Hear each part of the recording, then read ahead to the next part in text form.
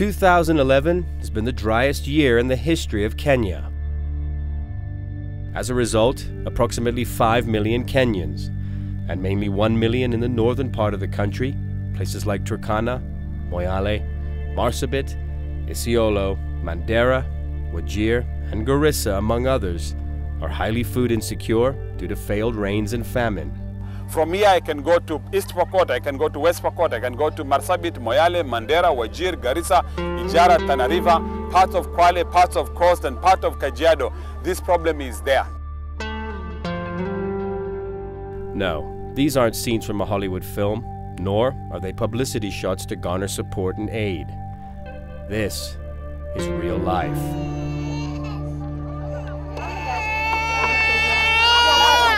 Yet these scenes only tell us a small part of a much bigger story, a story that is known around the world. Kids are so malnourished and that their condition is just unacceptable. As a nation that is almost 50 years of independence, we can't today be proud of ourselves with this current situation. These are the children. We talk about the future. The future is actually disappearing before our eyes in this district if we are not going to stand up. Ironically, most of these cases have received more coverage in the West than right here at home.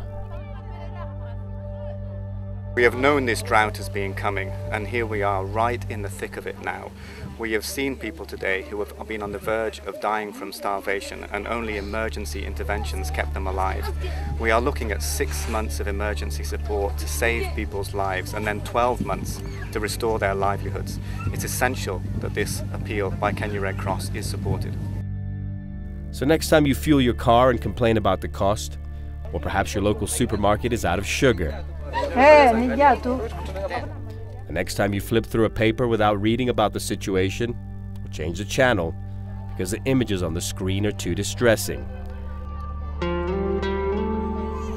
Please take a moment to think about this disturbing and unnecessary situation. Almost 70% of the population in this district have been on food aid. And I could imagine maybe they need 100% food aid because they have no other means of livelihood since they have lost all their animals and there's no farming that happens here. So where is the food aid?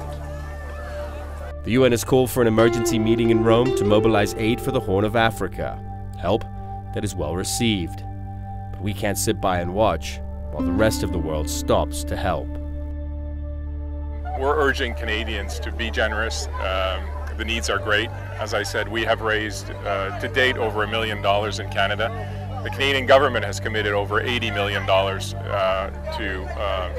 to the affected areas, but I think again we need to draw attention on other areas that are not in the world media or not in the Canadian media, and this is one of them.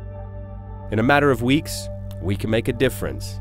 With your commitment and dedication, this can be a solution made right here at home. And nothing will make you more proud than to put a smile on someone's face. The Kenya Red Cross Society is certainly doing their part. Our key focus for this intervention is to deal with the issue of malnutrition in these communities. So we have a complete team of medical We have a medical officer who is here.